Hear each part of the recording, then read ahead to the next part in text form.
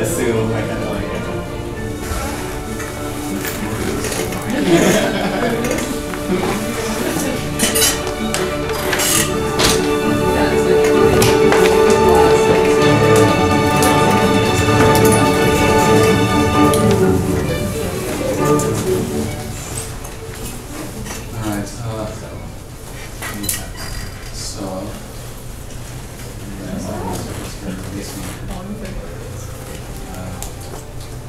So I just sent out a few minutes ago our term paper topics, and it might say on the syllabus, I don't remember, that they're due in week 9, but since I also said, I suspect on the syllabus that I would give you your topics 2 weeks in advance of the due date, let's just make the due date 2 weeks from today, which will be Tuesday of week 10. Okay, I'm not sure if that's inconsistent with the syllabus or not. I didn't get any grading done today. In fact, I got very little done over the weekend. I did bring an attendance sheet today, but I did send out those term paper topics. So we'll make that due on Tuesday of week 10, and then we'll have a final exam. We'll take advantage of that final exam period, okay, which will be Thursday, June 10th or something. So we're into week 8 already. We have 3 more weeks of this class, and then we have a week of our final exam project. And we're doing, of course, deep ecology this week. I've asked you to do a little more reading, maybe. And for those of you who are wondering, okay, just summarize deep ecology. Go to it, okay? You don't need to restrict yourselves to the 3 essays that I've assigned you, all right? But just, that's what, I mean, that it says, wait, no, I'm not asking you to summarize deep ecology. Are our summaries done already? Yeah. All 5 of them. Okay, they're done. Okay, never mind. Okay, never mind about that. All right. Last term, I had people summarize deep ecology, and anyway. All right, so now we're into deep ecology, and but for our final, okay, I'm glad I kind of waited, because if I had sent out something about our final exam project, it'll be a group project, and it'll be a mock hearing, as I mentioned before, or a model hearing for those of you who might have done a model United Nations hearing or something like that in high school. That sort of thing, right, is what we're going to do for our final exam. But I had I think a good idea too. Let's just flash forward to the future when something like Christopher Stone's proposal has been adopted by a more enlightened society, which recognizes, either for anthropocentric consequentialist reasons or for some sort of more than anthropocentric, Rollstonian perhaps, Leopoldian reasons, an enlightened society has decided to implement Professor Stone's idea of guardianship for non-human natural entities, ecological poles specifically, and we have a petitioner. So we'll need to identify a petitioner who is a petitioner for under this guardianship proposal, which Congress recently enacted. I don't know if you guys probably don't pay that much attention to the news, but Christopher Stone's proposal was recently enacted by Congress. And so now we have an opportunity, and you guys might not have heard about this either, but we've already got a guardian has been appointed for the Snake River, okay? For the Snake River watershed and all of the biotic communities that live there, and the species, the genetic lineages, the whole 9 yards, right? And so I'm not sure who that is, but we'll soon find out. I guess he's kind of keeping a low profile. He or she is keeping a low profile. But so we're going to have a hearing, and it's going to be in front of a honorable district judge whose name escapes me right now, but he's a district judge for the Federal District Court of Eastern Washington District of Federal Court, whatever the hell they call themselves. Anyway, and so this is how, as far as I can tell, this is how, if we did adopt Christopher Stone's proposal for guardianship, this is how it would work. The government, the level of government in this case would be the federal government, because the federal government has jurisdiction over the lower Snake River. Okay, so we have to have a hearing in front of a federal judge, all right? And the the petitioner, is going to have a larger role to play, perhaps an organizational role, not too much larger, right? Because we don't want to have an imbalance of labor in this group project, right? We want to have labor distributed fairly evenly. Anyway, and then that person will be in charge of putting together the environmental community's testimony in front of the honorable judge, what's his name, in the Eastern District of Washington, who's going to hear this. And then we'll need about 10. I think we'll end up having about 30 people participating in this group project. Okay? It'll be held right here. I will be the honorable judge, whoever, and I will be the guy who decides whether or not the petitioner's petition. And guess what? The petitioner, the guardian of the Lower Snake River, and thank goodness Congress has finally enacted this system.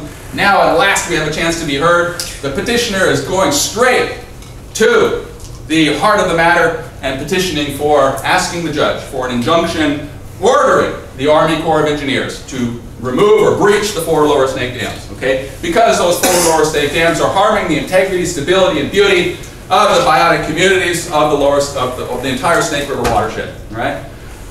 So this petitioner, who has yet to be identified, and I haven't done enough work to, anyway, that's what our final project will look like, okay? Does that sound good? Yeah.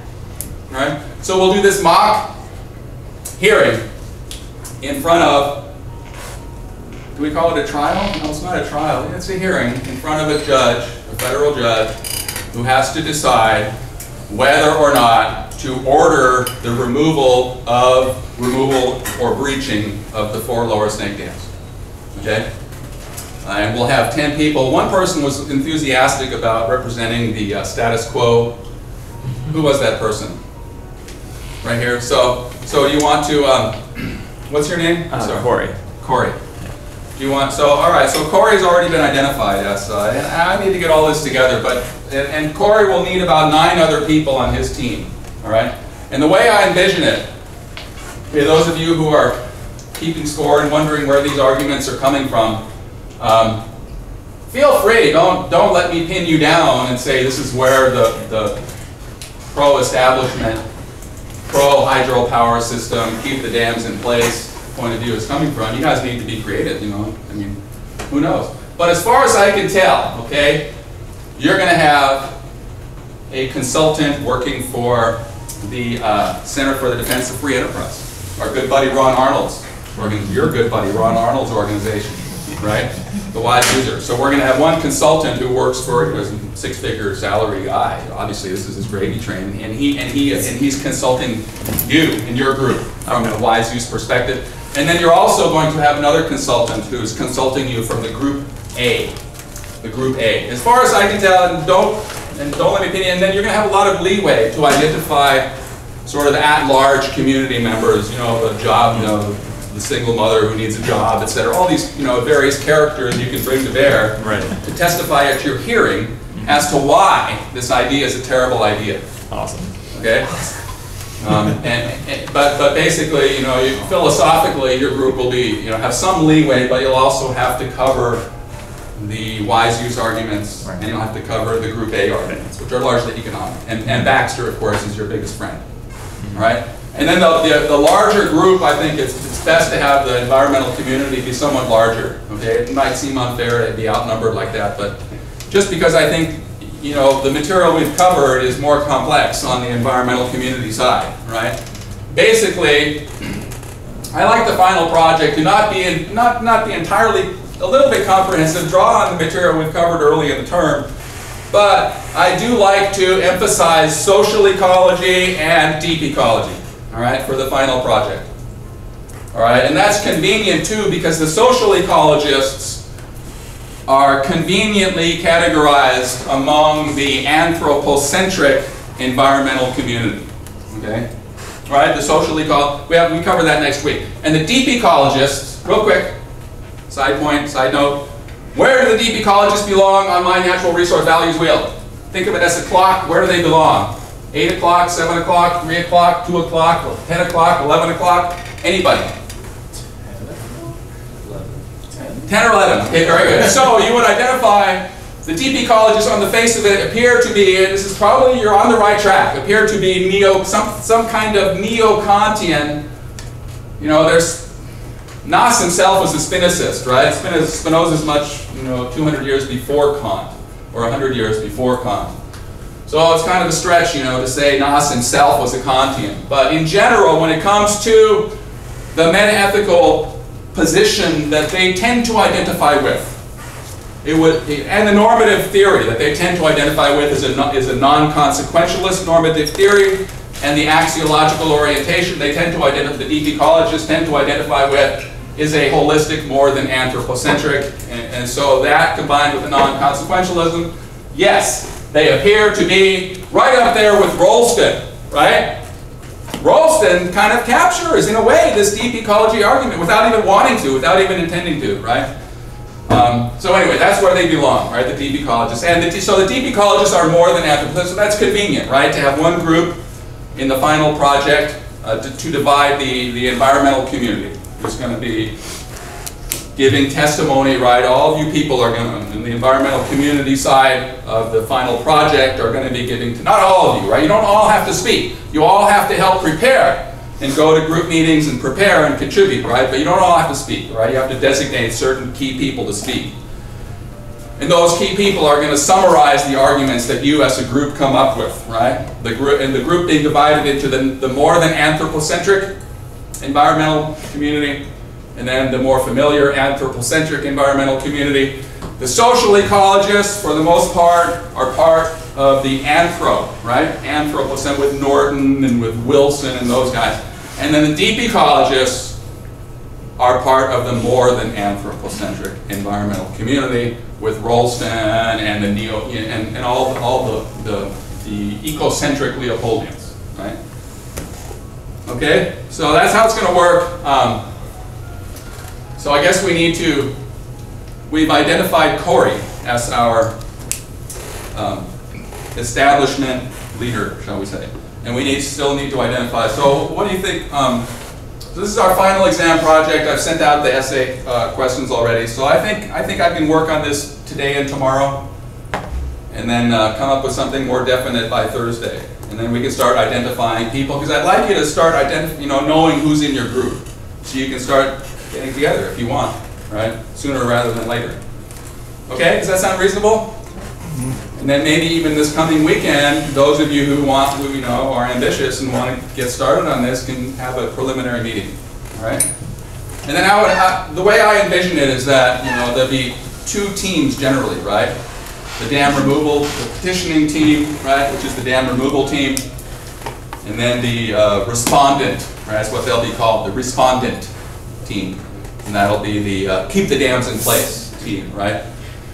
And so you'll have big meetings, where the two teams, the team A, the environmental team meets all together, but then you'll also have smaller group meetings where the anthro environmentalists will meet, and then you see that's kind of how I envision it happening. And then you'll coordinate, and then we'll treat ourselves as different elements of a group mind. Okay, each person will play a different role, and then the general result that we're aiming toward is a comprehensive argument. Two sets of comprehensive arguments, right? One against dam removal and one in favor of dam removal. Okay? And all these different, right? You guys have to collaborate and put all these different puzzle pieces together. Okay? All right. So I think hopefully I've said enough about our final exam project. And remember, for your term paper, which is now due the Tuesday of week 10. Okay? Did I start that? Hang on a second. For your term paper, you can write on a topic of your own choosing. Okay? You got that going. Very good. You can write on a topic of your own choosing. Just make sure you run it past me first, okay? To make sure you're philosophically on track. Is that, wait, you sent out a list of topics for your paper. Are you talking about the final paper? And then in terms of those people who want to do a written final exam, I haven't sent that out yet. Oh, okay. No. I've only sent out term paper topics. Okay. Yes. Okay, so we have a final paper, and then we have the project. Let's just call it a term paper. Okay, term paper. Which is due Tuesday of week 10. And then there's the project or a written project. That is correct. Okay. And the written final exam for I expect in the class of 45 students, I expect that about 15 of you will want to do the written for various reasons. Some of you just insist, you want to do the written because that's how you organize, that's how you think, that's how you get your thoughts. This has been a very challenging class, and you want that to bring it all together, right? That's obviously perfectly understandable. Other people, maybe in the back of their mind, they just kind of want to be done earlier and not wait around until Thursday of finals week, right? So for various reasons, people will choose the written option. And I will send that out separately, okay? Anyway, I guess I should send that. Basically, you can expect something very similar to the midterm, to the take-home midterm exam, a moral struggle presented to you in which you are asked to construct the social ecology argument, okay, or the deep ecology argument, okay, because again, for the final exam, I like to be a little bit comprehensive, but draw more on the material we cover in the latter part of the course. In the latter part of the course, we kind of focus on this tension and disagreement and debate between social ecologists and deep ecologists. Okay, so for the final exam, that's kind of what I want you to emphasize. Right? But the format will be just like the midterms. Right? So any other questions about this procedural administrative stuff? All right. So this is kind of where we left off last term, perhaps. Wilderness preservation, and even species preservation in isolation from preserving habitat and all the things that, you know, tie a species to its landscape. What were the emphasis, right? Wilderness preservation was the emphasis of 20th century environmentalism. And perhaps historically we could say the golden age of, if we want to think that way. It was kind of this beautiful age of 20th century North American environmentalism, where Congress got a lot of work done, environmental work, protecting wilderness, and yeah. Did you want the music still playing? No, I don't think I do. I don't know why it seems to have shifted to some other kind of a classical or Chopin. All right, but enough of that.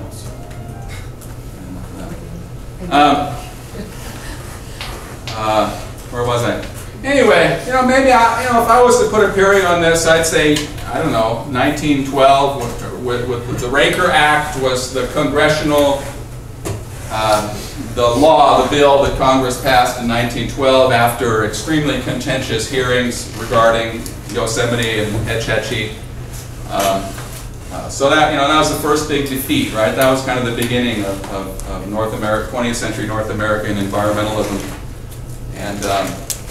And then a lot of work got done, though, between 1912 and 1964. The Wilderness Act passes in 1964, which results in setting aside just hundreds of millions of acres of land for wilderness protection. And then the Endangered Species Act is passed in 1972. A series of other federal environmental acts, the law that requires environmental impact statements, for example, a whole series of laws passed by Congress in the 60s and 70s. And then meanwhile, academically, right, we have Leopold working in the 1940s. I mean, finally putting together his mature work and his analysis of how we ought to, our moral obligations to ecological wholes, right? He's putting that together in the 1940s. And his ideas are taken up, as we noticed, even by the Supreme Court Justice, William O. Douglas quotes him in his dissenting opinion, right? In any event, a lot of amazing things are happening, right? But by the end of the 20th century, it appears that approach to environmental ethics and environmentalism is kind of winding its way to an end, and environmentalism is beginning to look for new theories, new justifications, new explanations, new projects to undertake. And in many ways, wilderness preservation is starting to be viewed as not part of the problem, really, but an emphasis on wilderness preservation to the exclusion of the environment immediately around us, to the exclusion of urban landscapes and rural landscapes. This idea that we should focus on pristine areas, untrammeled by man, begins to become a bit suspicious, and so environmental pragmatism and Anthony Weston, and deep ecology, and ecofeminism, and social ecology, these movements are all arguing that we need to start focusing on the nature that's right around us. All right? My favorite example is the salmon populations that swim right through our city. We used to have lower Columbia, lower Willamette salmon runs that used to spawn right over here, right in the middle of our city. And it wouldn't be that hard to create conditions that might invite them to return and resume doing that. Right? And that's the sort of environmental project that a 21st century environmentalist is more interested in. Right? Sort of reconnect, not sort of, but really the heart of the project is reconnecting nature and culture. Whereas the focus on wilderness had the unfortunate tendency of emphasizing the separation between culture and nature. Right? Right? Untrammeled by man means the opposite of cultured. Right? Wild. Right? And one unfortunate consequence of thinking that way is the dichotomy that gives rise to the idea that nature is just a set of just nothing but property for us to exploit, is underscored, right, and reinforced. So that's a big problem, and that's a problem that deep ecologists are pointing to, and all these other groups. All right, all these other various different environmental ethical orientations are observing that the problem underlying many environmental crises is the sense that human beings are not natural, are somehow separate from nature. So all of these Cartesian, right, you might have heard this word, these Cartesian dualisms are contributing in a really big way to our environmental crisis, and they need to be challenged, right? Not just policies, but the thinking that underlines those policies needs to be challenged. Okay? So Arne Naess is a Norwegian philosopher who happens to be very interested in outdoor recreation. Okay, it sounds familiar, right? It sounds like our environmentalists. And it's a common story throughout the West, really. A lot of the environmentalists and environmental philosophy originates with thinkers who originally were inspired because they just loved to spend a lot of time outside. And Arne Naess is no exception. He's actually a renowned mountain climber and was famous for that in itself. He's kind of a hero in Norway for his mountain climbing prowess when he was a younger man. But he also happened to be a philosophy professor, in fact, the youngest tenured philosophy professor in the history of Norway. He was given a tenure-track job, I think, at the age of 26. And was largely probably what I would call an analytic philosopher. But he was also, maybe that's unfair, but he was also deeply inspired by the work of Benedict Spinoza, who was a great Western philosopher. You've heard of him. Benedict Spinoza is sort of a contemporary of Descartes. Roughly a contemporary, I think a little bit younger. Yeah, actually considerably younger. And he responded to Cartesian metaphysics and offered his own very, very different understanding. And Descartes was a dualist, right, who believed that there are two fundamental substances, mind and matter, right, mind and body. And Spinoza said, no, there's only one fundamental. Anyway, we don't need to get too heavy into Spinoza, but Spinoza is a very interesting figure. And this Arne Naess is drawing philosophically on Spinoza to construct to construct his deep ecology, right? Because when deep ecology is the recognition that sound environmental management is not only a matter of applying certain practical principles, but it's also a matter of understanding metaphysically the relationship, the true nature of the relationship between humankind and the natural world. All right? And so adherents of the deep ecology movement share a dislike of the human-centered value system at the core.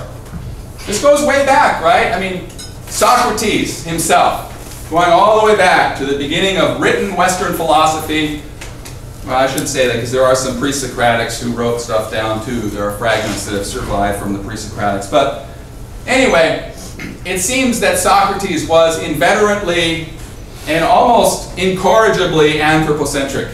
And he bequeathed this orientation throughout the whole history, with a few exceptions here and there. All right? All right, deep ecologists argue that environmental philosophy must recognize the values that inhere objectively in nature, independently of human wants, needs, or desires. All right, and then there's just a whole bunch of very diverse sources of the deep ecology movement. All right, and we really need to separate out the deep ecology, the cultural movement of deep ecology from the philosophical, from the articulation of the philosophy of deep ecology by philosophers like Arne Naess and George Sessions. Sessions and Bill Duvall and George Sessions have written quite a bit together. I believe they were colleagues at California State University, one of those California State University schools. And but Duvall is the sociologist and Sessions is the philosopher. And but culturally, deep ecology is incredibly diverse and made of a mishmash of different ideas and inspirations, some of which aren't even compatible with each other. All right. Philosophically, that last claim I made about elements of deep ecology not being compatible, probably the best expression of that at a big level, at a very broad level, is the deep ecologist's tendency to somehow want to simultaneously identify with biocentric egalitarianism and holistic and metaphysical holism. All right, so they want to both be biocentrists who are individualists, right? And they want to be holists who are not individualists. So anyway, there's this tension philosophically in deep ecology, but at a cultural level, right, you might say, who cares? I mean, it's a movement and they're still trying to work things out, and there are obviously going to be lots of tensions, philosophical tensions in any kind of political movement. You know, there are always going to be strange bedfellows, right? So anyway, it's interesting to note, though, the vast array of different influences that have gone into the deep ecology movement. It's also interesting to note how just the two words put together, they're kind of attractive. And if you go to a radical environmentalist conference or something, and you explain to people that you're a social ecologist, maybe, or even more bizarrely, you're an environmental pragmatist, people are not going to know what you're talking about. But if you say that you're a deep ecologist, or if you say you're an ecofeminist, then people are going to know what you're talking about, right? And because the term has resonated culturally in a way that terms like environmental pragmatism or environmental virtue ethics have not, right? So that's always something to keep in mind. And it's not necessarily, and we don't need to demand philosophical rigor, right? As philosophers, we kind of like that. We like, things to be consistent. We like the metaphysics to line up with, the policy and everything. But, but there's another sense in which, well, this is a very young movement, and, there are going to be all these wild elements in the movement, and we shouldn't go around saying that, all these people are philosophically inconsistent or something. So, anyway, and probably deep ecology has done more to influence culture than, self-described deep ecologists have probably done more to influence Western culture than any of the other kind of philosophical traditions we've looked at. Okay, and it's because it emerged during this ferment, this cultural ferment of the late '60s and early '70s, right, with the counterculture and a lot of radical political movements. But anyway, you'll find all these different things mixed in, including efforts to draw from Eastern religions, okay, Buddhism primarily, efforts to draw from indigenous spiritual traditions, Native American traditions, right? And then efforts to draw from pagan, not only draw from, but perhaps reconstruct pagan traditions. A whole mishmash, you know, of different new agey kind of tendencies are found in the deep ecology movement. All right.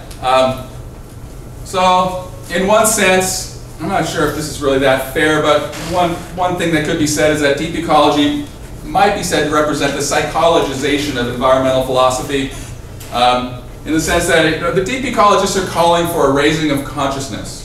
They're not necessarily, you know, trying to promote a morally right resource policy. Okay, they're trying to elevate dialogue in Western culture.